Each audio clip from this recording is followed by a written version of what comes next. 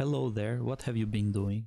Today we are gonna looking at appending the new data into our existing shapefile.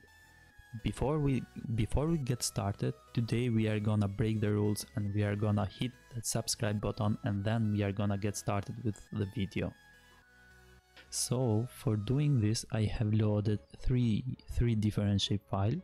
The first one, it is the source shapefile where we are gonna append other new data, and we have the shape2, which has the same structure of a table of attribute. We see the first one has the structure, the second one has the same structure. The field name means that we have the same fields and we have the same field names per each, and the third one has a different structure, so means that we have different field names and different fields as numbers. Now let's get started firstly with a first shapefile, which is the same as our source data. So for doing this, I am opening the Arc toolbox, I am expanding data management, general, we have append here. We have also merge. This merge here, it is the same merge as geoprocessing.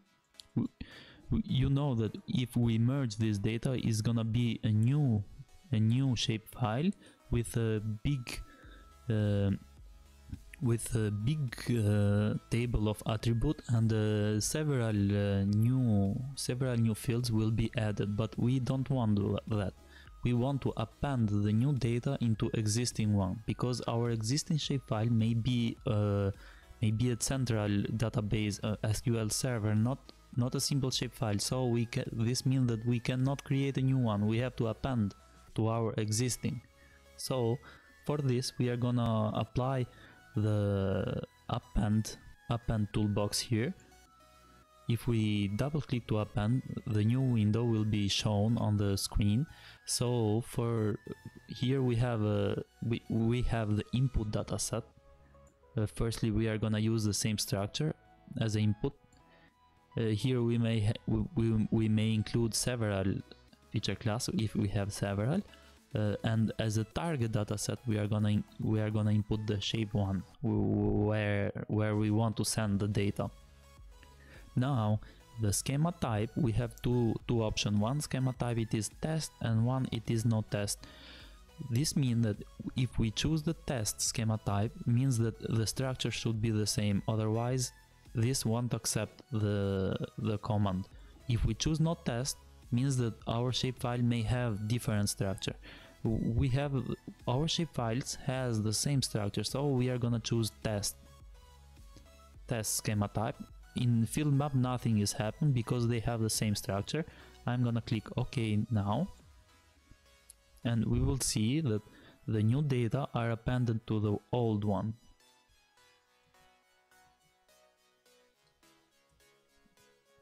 Here we are. If I remove the shape2, we are gonna see that the first shapefile is gonna be bigger. Now we have the shape3 to append into the shape1, but the shape3 has different structure and more column than the first one. So I am clicking still append, and we are gonna choose as shape3 as input dataset and the shape1 as a target dataset. And now we are gonna choose the no test option, because the shapefiles have different options, have different structure of database. Sorry. Now we have to map this field one by one manually, so the ArcMap knows that the OSM ID it is the one that we choose, or the code is the other one. So for doing that, we right click to the field name and we choose add input field. Now we have the option to choose on the shape3 which field should be mapped with OSM ID. We have written as ID, which is the same one. Now we click ID and we click OK. We see that a plus is shown here. If we open the plus, we see that the shape3 the OSM ID, it is connected with a shape3 different structure .id, means that it is connected with this field. Now we are gonna do the same for other field, code with code1, feature class with classification, and name with description. If you see, I have left two fields without mapping, remarks and others, means that these two fields are not gonna be transferred into the main shapefile, which is the shape1. And if we check the shape1 and we go to the end, because our new data will be extended, will be the 741, 742, etc. until the end. We will see that we will have just an append to this data. We won't have any other new fields or any other field names, something different. Now let's click OK. It is closed. It is completed. Okay. Here we are not gonna see nothing because we have to close and reopen the table of attribute. Right click to the shapefiles and we see the table of attribute. We remember that we were at 740. Now we will see that they are more than 740, and if we select manually 740 until to the end, we will see that from here to the end, we will see that our appended are just the shape3, and they are full appended to the existing shapefile.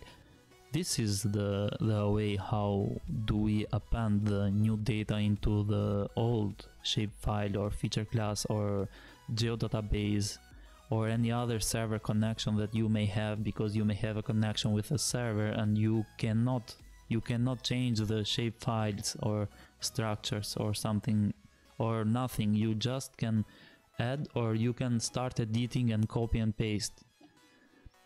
And this is all for this tutorial. I hope you learned a new skill for this, and don't forget to subscribe to my channel. Bye.